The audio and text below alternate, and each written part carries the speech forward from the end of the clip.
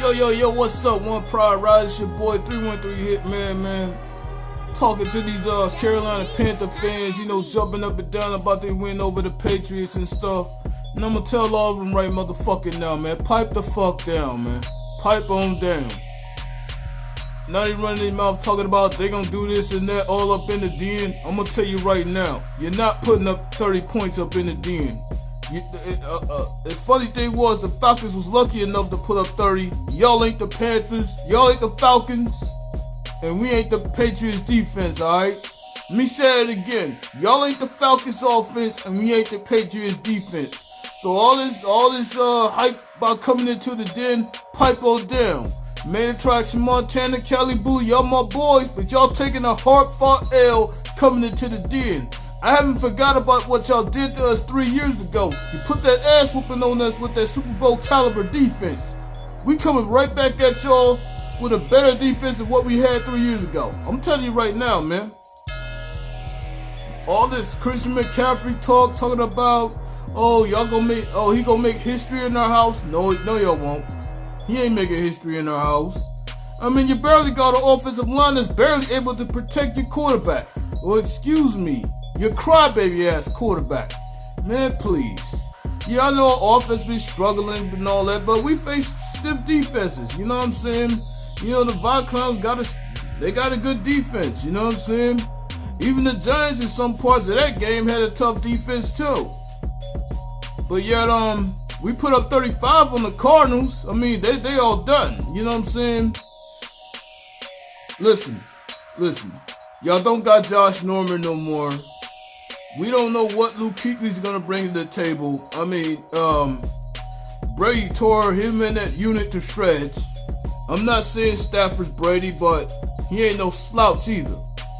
You know what I'm saying? We got 2 tight ends coming into this game. They're about to be more involved in this offense, hopefully. I want to see more of Michael Roberts and Darian Fells. I am tired of the Ebron experience. It's time for him to go.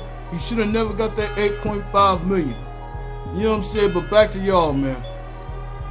All this loud talk on your fucking live streams. You know, live streams talking about y'all gonna take an easy dub in the den. Pipe that shit down, man. Pipe it down, man. Yeah, you beat the world champs and all that, but let's be real. You beat a one-dimensional team, and we are anything but one-dimensional. We have shown that we can put up points, and we can also show that we can shut teams down in the second half. Which one do you want, Panther Nation? I'm asking Panther Nation this right now. Which one do you want? Do you want to get shut down? Or do you want to just compete in the first half? Because I'm going to tell you right now, both of those things are going to happen in the den. Romper will not beat us in our house come Sunday. I'm telling you that right now. Anthony Zetto is on fire. Cornelius Washington is getting more snaps. And y'all better hope and pray that our rookie Jared Davis don't come back. Because if he come back in this game, your precious rookie Christian McCaffrey, he's going to meet a suplex right in the middle of the freaking field and get carted off for freaking CTE issues. You know what I'm saying? So pipe all this garbage down, man. Y'all a good team, but y'all not getting up. Man, look, we not getting served. Y'all not getting no W up in the den. No, not like that. Not with putting up 30 plus points on us. That doesn't happen. So I'm telling all Panther Nation right now. I mean, you're a good team, but pipe on down. You're not going to come into the den having it easy. And that's all I got to say to y'all, man. Shout out to DVE. And the rest of the homies, alright? It's your boy 313 Hitman, and I am gone.